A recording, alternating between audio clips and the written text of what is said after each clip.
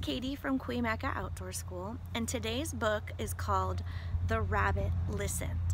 It's a little bit different than the other books we read here because it's not necessarily about nature, but it's about feelings. And I know some of us right now are having some feelings inside that we might not know what to do with, so hopefully this book might help you figure out what to do with some of those feelings. Maybe you are like the rabbit and you are a good listener and you can be a listener for somebody right now. Or maybe you're like the person in the story, Taylor, and you need someone to listen to you. So whatever you need, make sure you tell somebody, okay? The Rabbit Listened. Oh, this book is by Corey Deerfield, I think is how you pronounce that name.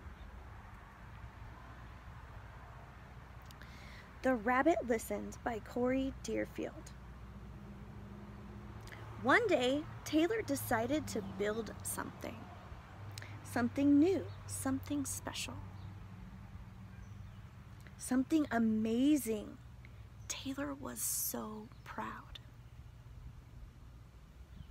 But then, out of nowhere, things came crashing down. Has that ever happened to you? The chicken was the first to notice. See the chicken? Cluck, cluck, what a shame. I'm sorry that this happened. Let's talk about it. Cluck, cluck. But Taylor didn't feel like talking, so the chicken left. Next came the bear. Gar, rar, how horrible. I bet you feel so angry. Let's shout about it. Gar, rar, gar. But Taylor didn't feel like shouting, so the bear left.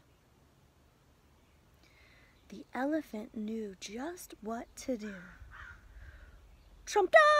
I can fix this. What you need is to remember exactly the way things were. But Taylor didn't feel like remembering, so the elephant also left. One by one they came. The hyena, hee, let's laugh about it. The ostrich, oh, let's hide and pretend nothing happened. The kangaroo, tsk, tsk, what a mess, let's throw it all away. And the snake, shh, let's go knock down someone else. But Taylor didn't feel like doing anything with anybody. So eventually, they all left until Taylor was alone. In the quiet, Taylor didn't even notice the rabbit, but it moved closer and closer until Taylor could feel its warm body. Together they sat in silence until Taylor said, "Please stay with me." The rabbit listened. The rabbit listened as Taylor talked. The rabbit listened as Taylor shouted. The rabbit listened as Taylor remembered and laughed. The rabbit listened to Taylor's plans to hide, to throw everything away, to ruin things for someone else.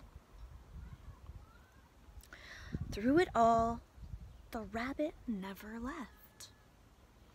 And when the time was right, the rabbit listened to Taylor's plan to build again. "I can't wait," Taylor said.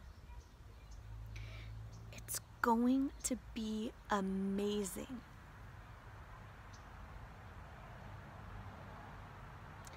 Sometimes hugs say more than words. That's the end. So I want you to think about how you are feeling right now. Do you feel more like Taylor and you just need someone to listen to you? Or do you feel more like the rabbit, someone who can listen? Because both of those things are important, especially right now. So if you can be a rabbit, be a rabbit. And if you need a rabbit, it's okay to go and find one. Think about who lives with you in your house. Do you have a parent or a sibling that could listen to you or that you can listen to? Do what you need to do. You got this. Have a good day.